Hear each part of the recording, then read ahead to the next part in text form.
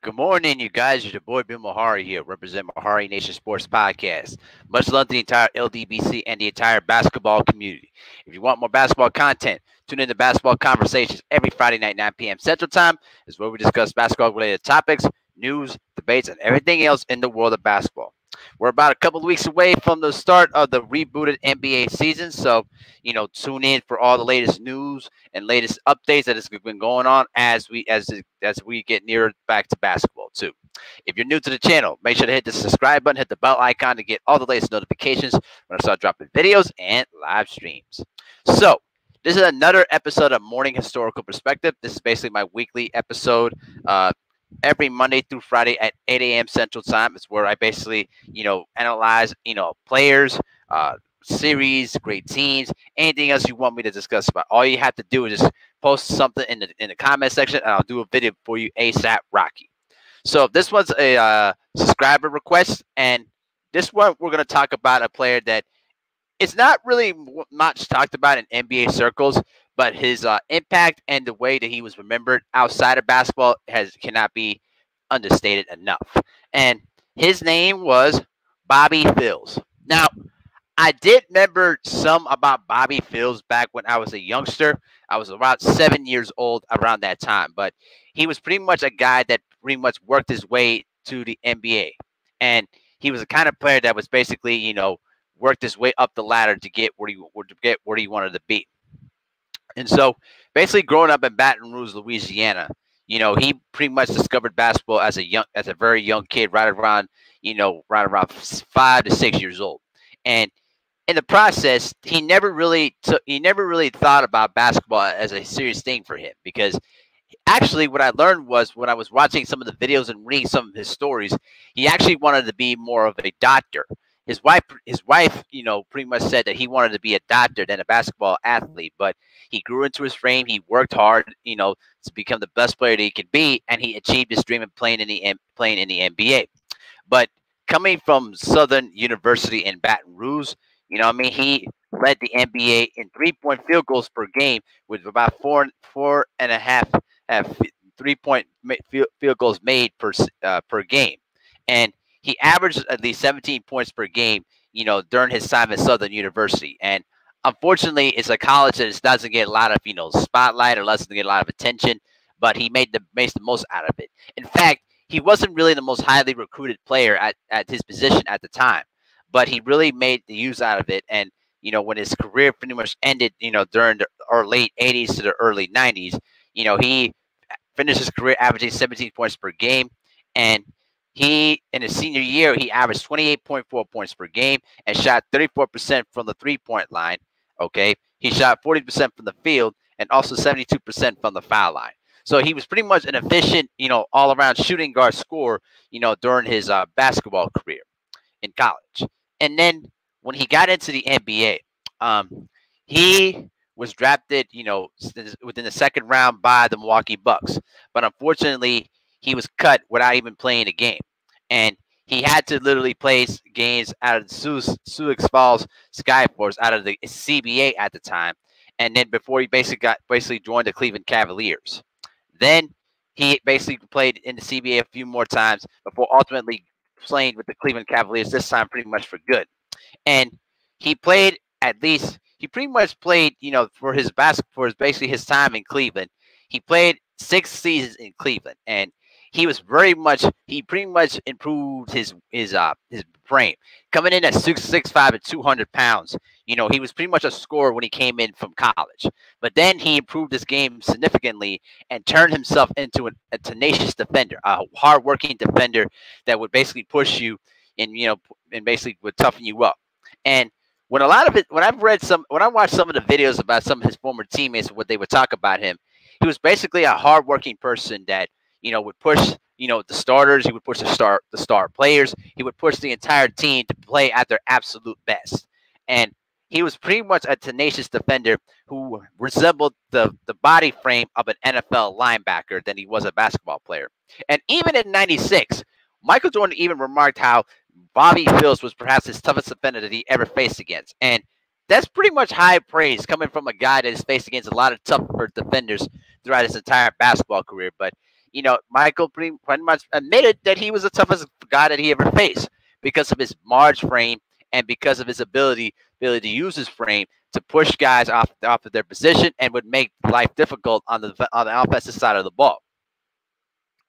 So pretty much after his 6 seasons in the Cleveland Cavaliers, he signed as a free agent to the Charlotte Hornets. And this is very important because his scoring averages pretty much improved. He averaged 10.5 points per game in Cleveland, but he averaged 12.3 points per game in his 3 seasons in Charlotte.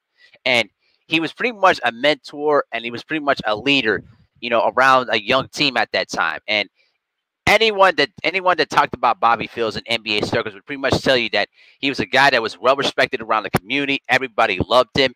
Everybody appreciated his work ethic, and his contributions to the community cannot be understated enough. He was always involved, in charitable organizations. He always was hanging out with the youth, trying to inspire them to achieve their dreams of playing professional basketball. And his kids, were his inspiration because he always played hard for his kids every time he stepped on the floor. Sadly, though, his life came to a tragic end. And during the 99-2000 season on January 12th of 2000, he was pretty much killed in a car accident. He was traveling behind his teammate David Wesley, and they were basically driving over 100 miles an hour, arriving in his 1997 Porsche, and it's basically spun out of control and crossed into incoming traffic and basically hit another car. And when the car was struck by the rear of a minivan. Ultimately, the 2 other passengers that were hit by Fields' car survived. Unfortunately for Fields, that wasn't to be the case. He basically died at the scene. And it was a very much a tragic thing for the Charlotte Hornets organization because he was the rock, he was the leader, he was the guy that everybody, gravitated around, for perseverance through tough times. And it was pretty much a hard experience for a lot of the players. I remembered what Baron Davis, who was a rookie at the time, talked about how he basically saw Bobby basically before the accident happened, and he basically talked about how he basically said, giving him as much love and all that stuff. And then hours later, when he saw David Wesley, he saw him, with his hands in the air, pretty much devastated about what happened, and it was a very traumatic thing. And the day after the accident, they were scheduled to play a game. I think it was against the New York Knicks, and the game was almost delayed. And then afterwards, both teams, the Knicks and the Hornets, attended the funeral of Bobby Fields. And his wife talked about how honored she was because she recognized how loved and how respected he was in NBA circles. And weeks later after his a month later after his death, on February the 9th, before against the Cleveland Cavaliers, the organization announced that they retired his number 13 jersey and raised it up to the Raptors at the Charlotte Coliseum. And it was really a revealing thing because the franchise started back in 1988-89. Actually, no, I think it was 88-89, I think. Yeah, I think so, yeah. And they were just kicking off their first decade in the NBA. And they never had a number retired, but it was pretty much a heartwarming thing because it was the fans' way of saying goodbye to a great guy that meant a lot in only 3 seasons in Charlotte, North Carolina. And it pretty much explained a lot how much he was influenced. And he was basically his 2 children, his son Trey, played at Charlotte Christian High School and then played college basketball at Yale University. You know what I'm saying? And then his daughter, pretty much, graduated graduated from grad school too as well. And also the other thing too is that his daughter also played, basketball and played for Florida Gulf Coast University. So his children, pretty much followed his father's, passion for basketball. And, after the Charlotte Hornets moved to New Orleans, the number was basically reissued again, even when during the Bobcat days. But after Michael Jordan, bought the franchise and renamed it as the Charlotte Hornets once again, they pretty much re-retired that number to pay tribute to him, when they basically returned back to as the Charlotte Hornets. Basically on November the 1st of 2014, when they renamed themselves as the Charlotte Hornets, they basically rehung his number 13 jersey up to the Raptors in the Spectrum Center, which is really classy on Michael's part because Michael respected Bobby Phillips a lot as not just as a competitor, but as a man too.